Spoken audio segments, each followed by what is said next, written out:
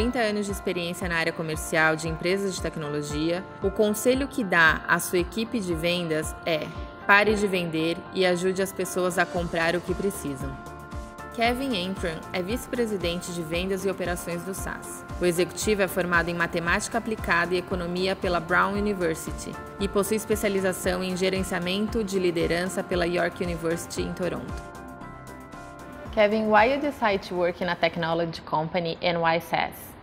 I've been in this business for about 28 years, and one of the main things about technology is it's changing every day. So I love the fact that I have a different job every day.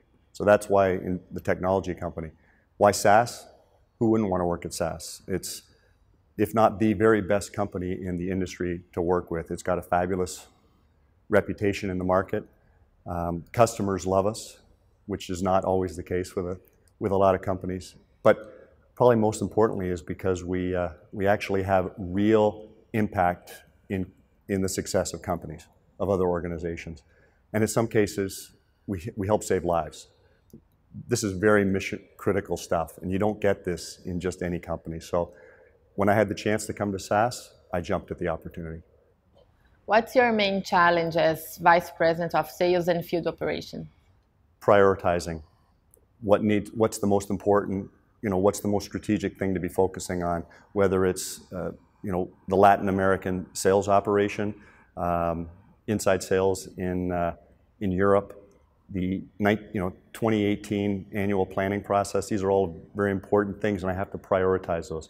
But from a company perspective, it's getting everybody on the sales organization on the same page, utilizing the processes, the methodologies, the tools that we've got, because these are proven. And when our people use these tools effectively, we have much more success. And it impacts the customers in a big way. They have a much more professional and more quality experience with our team, and they ultimately get the solutions that they're looking for, as opposed to us trying to sell them what we've got. We're helping them buy what they need. How you see Americas, and especially Latin America, for SAS? I think they can be quite different. And I look at, I'll use Canada and the United States as examples. These are long-term, very consistent performers for the organization, and we've got very strong customer base out there. That is going to continue.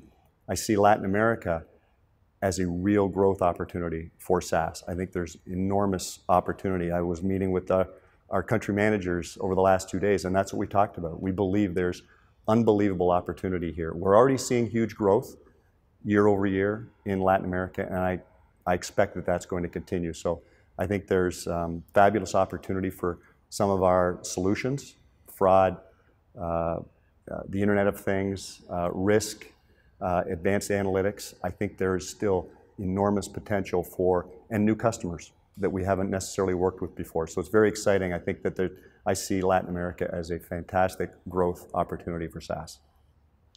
In your opinion, why customers can rely on SAS solutions? I'm going to give you 3 words: diversity, scalability, and trust. I think they really define SAS and why customers want to work with us. I think diversity, because we're in very diverse environments, very diverse organizations, industries, Hadoop, containers, Internet of Things on the edge. These are all pieces that we're very comfortable in. And no one else, I think, can work in the different types of customer environments or industries that we've got. Scalability, SAS has been big data way before that term was out there. In fact, give us more. The more data, the more volume we've got, the more effective our systems work. So we can work with the smallest customers to the largest, running hundreds of millions of transactions a minute.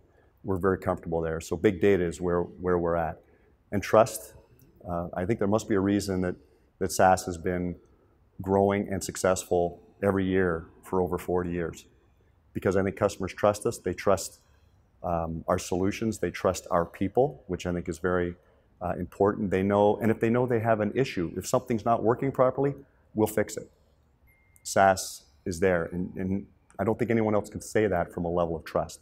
So those 3 things, I think, really define why customers want to be working with SAS. In which emerging technology SAS is investing and why? Well, there's a number, and it's a pretty exciting time. So I mentioned earlier about the Internet of Things. This is a huge opportunity, and I think that we will be in a position in a partner ecosystem, which has not always been where we've been before, where we can really dominate and have a real impact in the market. I talked about risk. I talked about another one is artificial intelligence, which is really coming to the forefront now. We have a better base than anyone else to be able to really do well in that market. So there's a number that we're investing very heavily. Another one is the SAS platform, and I think that is a place that will help define our strength versus the rest of the market. There's all kinds of other technologies out there, but the SAS platform is something that can really bring it all together, unlike anyone else. So these are some areas that we're really focusing on. Can you anticipate any launch of solution for 2018? Customers have a lot of different things out there. They've got open source technologies. They've got SaaS technologies. But only the SAS platform is actually going to give them interoperability so that those things can work together in one environment.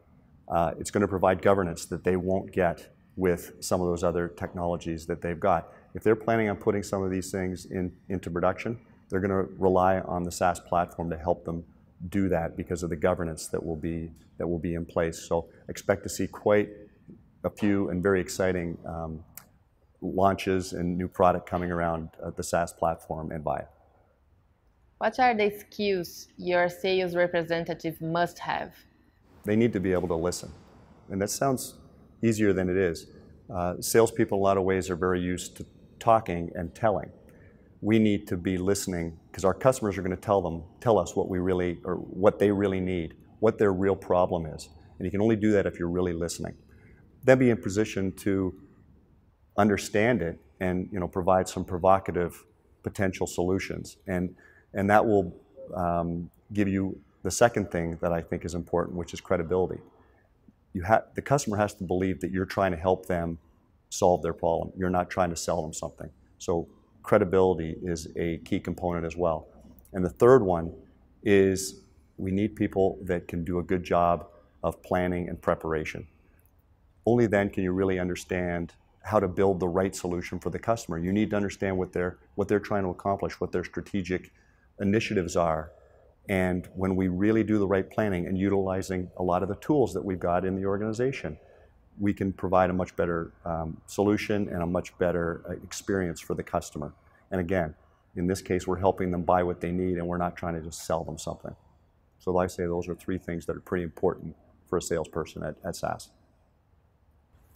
How you define a big leader? A leader's not a title. You earn being a leader. A leader is someone who can understand their team and understand how to pull the most out of them and get the most out of those people. A leader coaches, they mentor, they challenge their folks, again, to pull the most out of them. A leader is someone that people are going to listen to, and a leader doesn't tell. There's a big difference. And I think that if they can do those things, and people want to follow them, and people want to work with them, that defines a leader. Thank you, Kevin, for your participation. Obrigado, Mila. My pleasure. E obrigada a vocês por assistirem a mais um SAS Talks. Até a próxima.